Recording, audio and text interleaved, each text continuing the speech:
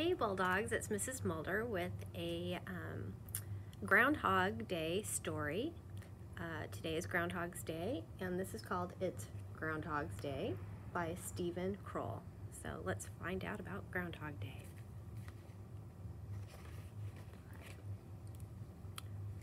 Summer was over. Godfrey Groundhog was getting ready for his long winter's nap. He gathered lots of tasty green grass and hid it in his burrow. He mixed some straw with mud to make a mound to stop up his doorway. When he was ready and the air was getting chilly, Godfrey invited his friends over. "Friends," he said, "I have a hunch. When I come out of my burrow on Groundhog Day, I don't think I'll see my shadow." "Hooray!" shouted Sherwood Squirrel. "That means we'll have an early spring," said Penelope Porcupine. 6 weeks less of winter," said Reginald Rabbit. Crouching behind a tree, Roland Raccoon was not so happy. He said to himself. "An early spring means the snow will melt. I'll have to close my ski lodge. I'll lose lots of money." Godfrey Groundhog waved goodbye to his friends. He stepped into his burrow and pulled the mound of mud mixed with straw into his doorway. Then he got ready for bed. He brushed his teeth, put on his pajamas. He set his calendar alarm for 7:30 a.m. on February 2nd, Groundhog Day. Then he jumped under the covers and smiled as he went to sleep. Up above, everyone but Roland Raccoon was talking about spring. "If it's warm in February, we can go to the beach," said Reginald Rabbit. Let's go buy some beach stuff," said Penelope Porcupine. "Good idea," said Sherwood Squirrel. While the three friends raced into town, Roland Raccoon went home to sulk in his hollow tree. He said, "I hate spring."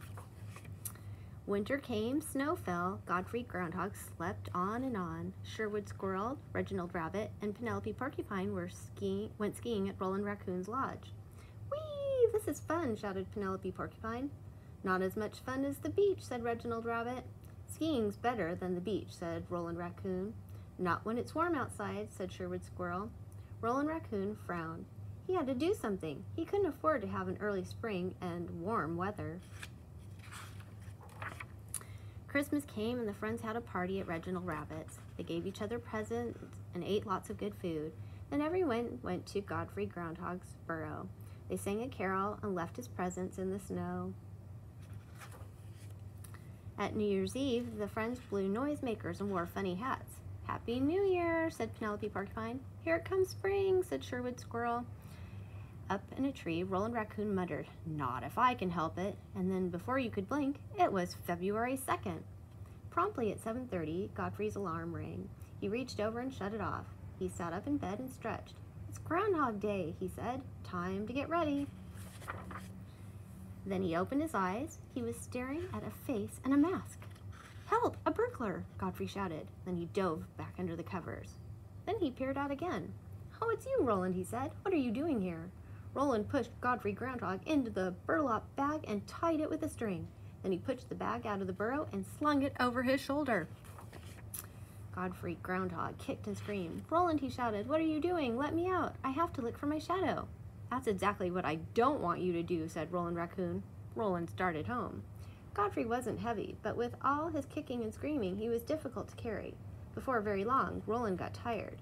He sat down under a tree to rest. When he realized he was on the ground, Godfrey got right to work. He gnawed a hole in the side of the burlap bag and scrambled out. But Roland saw him escape and ran after him. He tackled him and knocked him down. He dragged Godfrey Groundhog the rest of the way to his hollow tree. Then he tied him to a chair.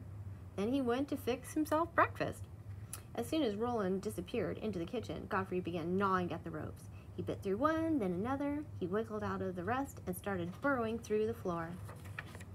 When Roland came back, Godfrey was already burrowing into the ground. Roland started burrowing after him. "I'll get you, Godfrey Groundhog," he shouted.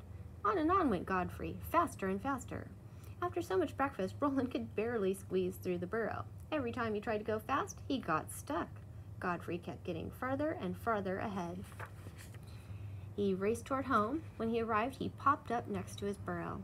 His three friends were waiting. "Where have you been?" asked Sherwood Squirrel. "Are you okay?" asked Reginald Rabbit. "We were looking for you everywhere," said Penelope Porcupine. "I was kidnapped by Roland Raccoon," said Godfrey. He looked around. It was very cloudy. "Just as I thought. I can't see my shadow." Everyone got so excited they forgot about the kidnapping. Hooray, they shouted, and they danced around in a circle. A moment later, Roland Raccoon struggled out of Godfrey's burrow. Reginald Rabbit saw him first. Get him! Get the kidnapper! He shouted. Roland dove back into the burrow, but Reginald Rabbit and Penelope Porcupine caught him by the tail. All four friends dragged him out and sat on him. Roland Raccoon burst into tears. I'm sorry, he said. I just didn't want an early spring. He explained about the snow and his ski lodge business. You can build a hot dog stand at the beach, said Sherwood Squirrel. But only after you're punished, said Godfrey Groundhog. You have to let us ski free for the rest of the winter. I'll do anything, said Roland Raccoon. For the last weeks of winter, the friends had a great time speeding down the slopes.